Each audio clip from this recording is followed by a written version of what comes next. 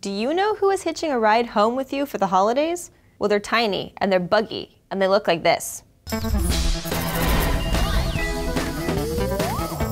Hello everyone, Crystal here for D-News.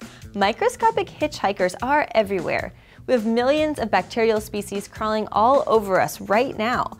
But in addition to germs and bacteria, several species of creepy crawlers are taking advantage of our visits to Grandma's house and skipping town themselves. This may explain the findings of University of Michigan researchers when they examined the genetic connection between house dust mite populations in the United States and in Southeast Asia. While genetic differences can still be detected in both populations, there is enough similarity to conclude that mite populations are indeed linked genetically through migration across continents. This is important because house dust mites thrive in the mattresses, sofas, and carpets of even the cleanest homes, and they are known to cause allergic reactions in more than 65 million people worldwide. Getting more information about genetic similarity and diversity in dust mite populations, especially when looking at variations in the protein responsible for human allergic reactions, will give science a better chance at addressing how and why these allergies occur. The scientists involved in this international effort chose to study the geographical diversity of the group 1 allergen gene, because this gene encodes for the most important allergy-causing protein in house dust mites. An inactive form of this protein is what's used as part of the standard skin prick test for allergies.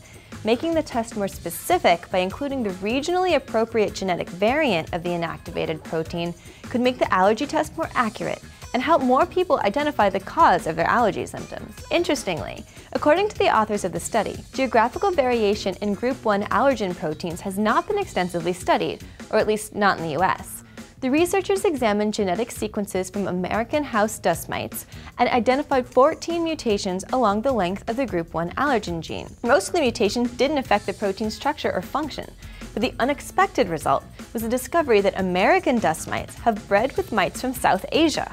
We know this because a rare mutation in the allergen protein, previously only seen in a single population of South Asian dust mite, popped up amongst the American population.